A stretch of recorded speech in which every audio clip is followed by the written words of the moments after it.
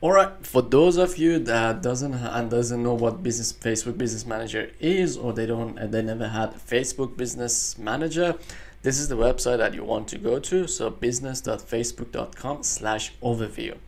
So you need to be signed in into your Facebook profile account, and then jump in here, click on create account. And then, as you can see, because I'm using incognito, I'm not signed in, you just go ahead, put in some of your details. Then there's going to be some pop-ups that are pretty straightforward. It asks you what is your business name. You can that's not going to be like a customer facing kind of thing, so you can put whatever you want, or if you have actually a business, you can put a business name there. It also asks you what email address you want to use. So if you have a business email address like info@yourdomain.com or something like that, you put that there. You make sure that you have access to that email inbox, because Facebook is going to send you a verification code that you want to put in and verify your account. And once that all set up and done, you will have access to your business account, which you can go from business.facebook.com. And once you join in and sign in, it should look like something like this. So you should have if this is closed or this is open, you should always find out the business setting, click on the business settings, and you will see something like this. Just give it a second to load. All right, and here you always want to make sure that you're accessing your business settings. You're not accessing anything else like your personal account. If it's your first time, you probably don't have any ad account, so you go ahead and click on add accounts, and you make sure that you go ahead and create a new ad account. So right now, because I've already have an ad account, it doesn't allow me to create a new one. You should be actually able to create one. If you don't have any, click on add, click on create a new ad account, and just follow the steps. At the end of the steps, it asks you about the payment information, and as you can see, because I'm doing a test for you, there's no payment method on this ad account at the moment. Once that is set up, the next thing that we want to do, we want to create our pixel. So the pixel is going to be on the left hand side. You click on data sources and you click on pixel. Now what is pixel? So pixel is basically a piece of JavaScript code that Facebook generates for your account, and you can basically put it on any type of website that you have, and Facebook starts tracking. However, it depends on what you want to track. So for example, in this scenario, because we want to track conversions, we want to put the actual Facebook pixel on our funnel that we created in the previous session.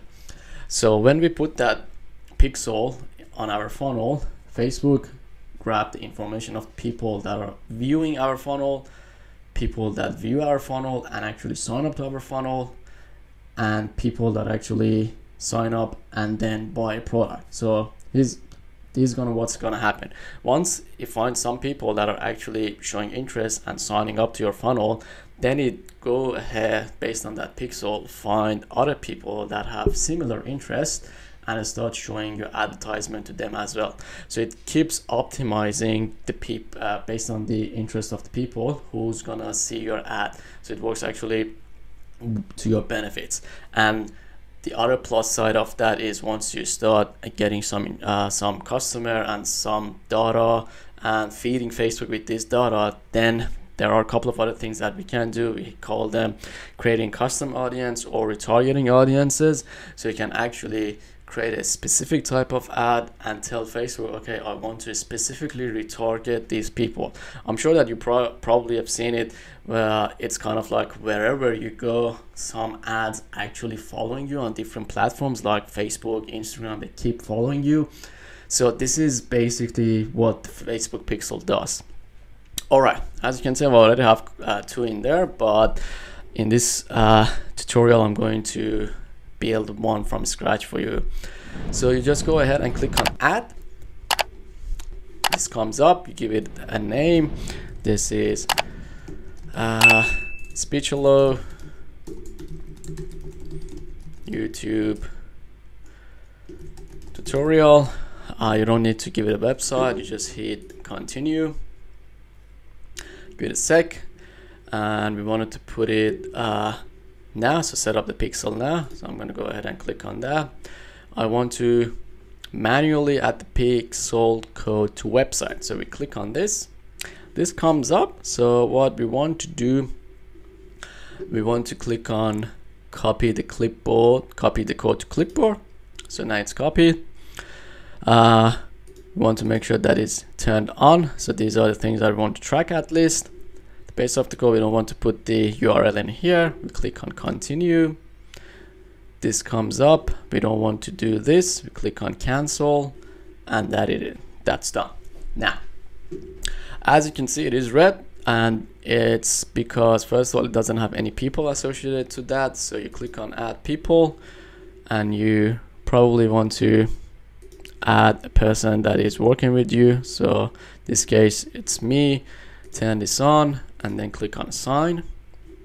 That's done. The other thing that you want to add is go to connected assets. As you can see, there's no assets.